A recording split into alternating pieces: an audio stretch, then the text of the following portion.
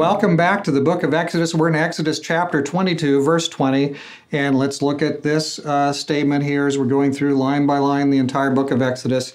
And now what we find in verse 20 is this command: he who sacrifices to any god other than the Lord alone shall be utterly destroyed. Now remember that these laws we're looking at now are basically expansions or applications really of the Ten Commandments we already saw a couple chapters ago in Exodus chapter 20. And the first of the Ten Commandments we saw there, which one is this an application of? Well, we could say it's an application, I believe, of the first commandment. You shall have no other gods before me. So that forbade the worship of any other god, and this is saying the same thing. Now we know, of course, there are no other actual gods. There's just the one. But all these other ones are fakes. They're lying representations. Demons would speak through them and supposedly be deities.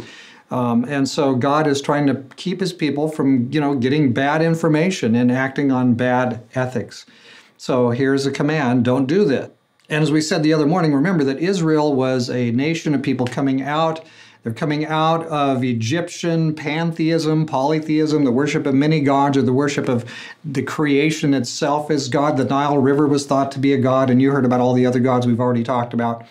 So God is trying to help his people not be caught up in that nonsense. He's trying to educate them. He's bringing them up higher.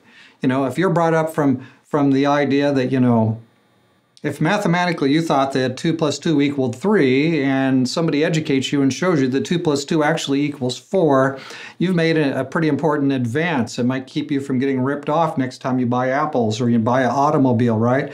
So God is trying to give his people a solid source of information, not all these fake gods which are out for their destruction, Satan working through them out to destroy. Also remember that God's people are uncompromisingly monotheistic. We worship one God, not 2, not 3, not 18, not 106. We are monotheists. We believe there is one God and we worship him. So really no surprise at this verse 20. All right, we'll see you tomorrow morning, and come back and see us again, and we'll go up to verse 21.